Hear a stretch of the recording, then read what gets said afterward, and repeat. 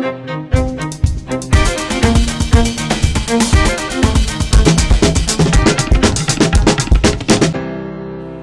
to the fifth dimension. Most of us would agree that we live in three-dimensional space, and time is commonly regarded as the fourth dimension. What is then the fifth dimension? The fifth dimension is scale. To appreciate the significance of this simple statement, let us first reflect on what dimensions actually are and why we use them. It seems appropriate to start with noting that three-dimensional space and time are not some objectively existing properties of reality, but only mental constructs of the human mind. They are concepts. They have emerged and exist because they are practically useful concepts that help us to survive, to succeed, and to prosper. And they are practically useful because many objects in our world are invariant in relation to transposition in space and/or time. Consider any object around you, a book for example.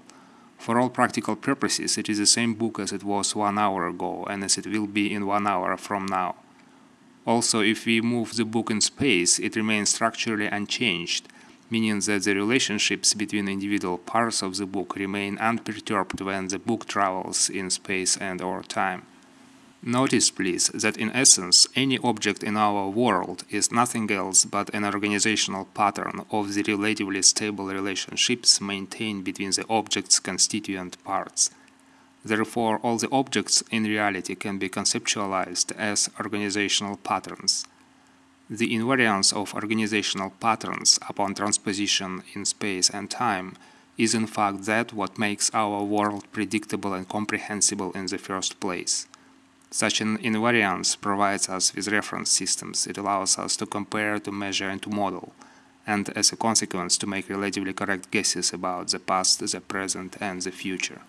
Now, if we happen to discover that certain organizational patterns of vital importance for our lives exhibited invariance upon transposition along some property of reality that was continuous and all-embracing, it would be only a failure of our intelligence not to consider such a property of reality as a new dimension, and to ignore a new source of predictability in the world we inhabit.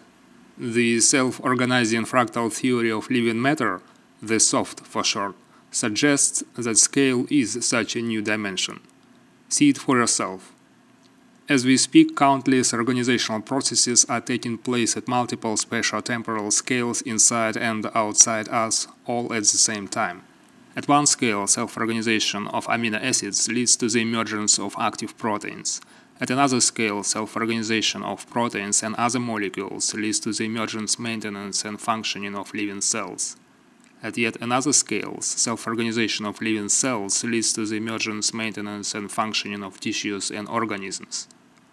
In turn, self-organization of organisms leads to the emergence and development of ecosystems, business organizations, economies, societies, and so forth. It was recently realized that scale-specific organizations, such as proteins, cells, organisms, organizations, economies, and ecosystems, can be in fact conceptualized in equivalent terms, namely as self-organizing adaptive networks of energy-matter information exchanges.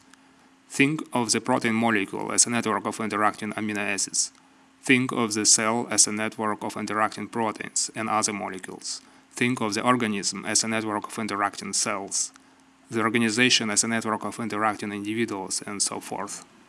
Because different scales of biological organizational hierarchy are nested and interdependent, proteins, for example, function within the environment of a cell, while cells at the same time function within the environment of an organism, and organisms in turn function within the environment of an ecosystem or organization, and so forth. It was recently suggested that living matter as a whole constitutes one evolving multi-scale continuum, composed of the interacting and interdependent adaptive networks of energy-matter information exchanges. These networks coexist and co-evolve at multiple spatio-temporal scales and are interpreted by the human observer as proteins, cells, organisms, ecosystems, organizations, economies, and so forth. The continuum of living matter itself can be thought of as one enormous self-organizing adaptive network, arranged in a hierarchy of nested economies, environments, organizations that continuously influence and morph each other. The reason why living matter is not normally seen as a self-organizing unity but rather is perceived as a collection of poorly compatible and thus naturally antagonistic parts, is the inadequate and misleading manner in which the Western mind and science have come to conceptualize living organizations. Due to historical reasons and current vested interests, the Western mind is compelled to conceptualize living organizations as machines, or as pieces of the machine, and correspondingly to study all living organizations by reverse engineering. In other words, by taking them apart and studying all parts in isolation, on the naive presumption that the fact of isolation does not change the part being isolated, and that there are some predefined and immutable relationships between parts to be discovered, a hidden design, in other words.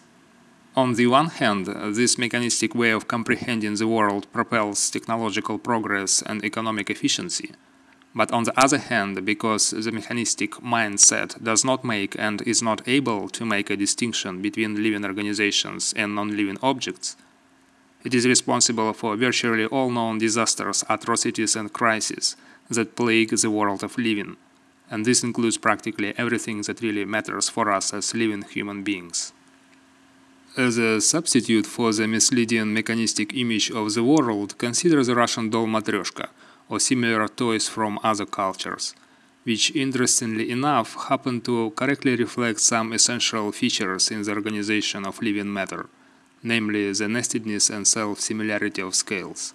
Matryoshka is a self-similar set of increasing sizes dolls, with the smallest doll nested within a bigger doll, which in turn nested within a yet bigger doll, and so forth.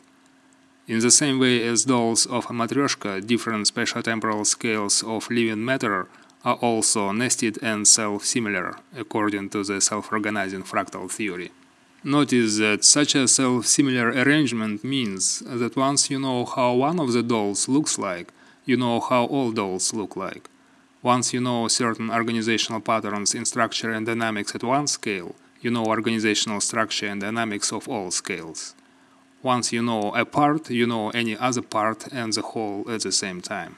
The essential difference between living matter and Matryoshka is that scales within living matter, unlike dolls within a Matryoshka, form a continuum, where different scales constantly interact, influence, and morph each other through exchanges of energy-matter information across scales. In other words, living matter behaves as an alive and self-conscious Matryoshka, in which when one doll in a set starts smiling, others begin smiling too. When one doll in a set starts crying, others are compelled to cry too. If one doll in a set has a problem, other dolls will have the problem too. According to the self-organizing fractal theory, such a behavior of living matter is an inevitable consequence of the continuous maintenance of self-similarity across scales enforced by economic competition and evolutionary selection. Returning to the idea of the fifth dimension, the self-similarity of scales in biological organization and dynamics implies that certain organizational patterns are scale-invariant. In other words, there exist organizational patterns that do not change upon transposition along such a continuous and all-embracing property of reality as scale, thus establishing scale as the fifth dimension. To conclude, please use your own imagination now to think about all the power that comes with the ability to predict organizational structure and dynamics at all scales simultaneously, from molecules through organizations and economies to ecological and planetary phenomena, from the past through the present and into the future.